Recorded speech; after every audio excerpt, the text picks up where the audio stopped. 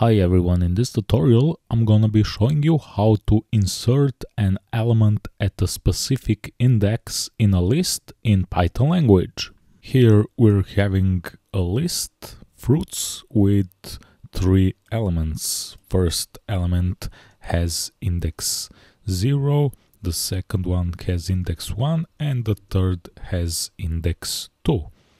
What we want to do is, for example, we want to add a new element maybe between apple and orange.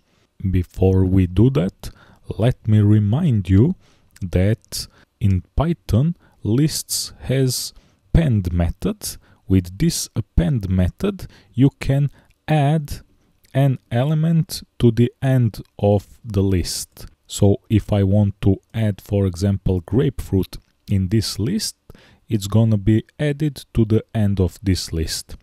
Let's print it to see the results. I'm gonna run this code.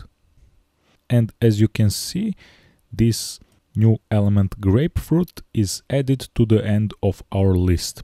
Now let's say that we want to add a new element between apple and orange, not to the end of the list, but between some elements inside this list, between the first and the second element. This first element has index 0 and the second has index 1. So we want to add on the second place our new element.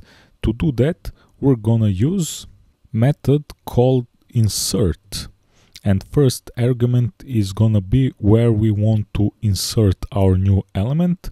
We wanna insert our new element to be the second, or to be at index 1. For example, let's add new fruit called lemon, and now let's print our list. So what we're expecting is that now lemon is gonna be in our new list at the index 1, or on the second place. And as you can see here, the lemon is added between the apple and the orange.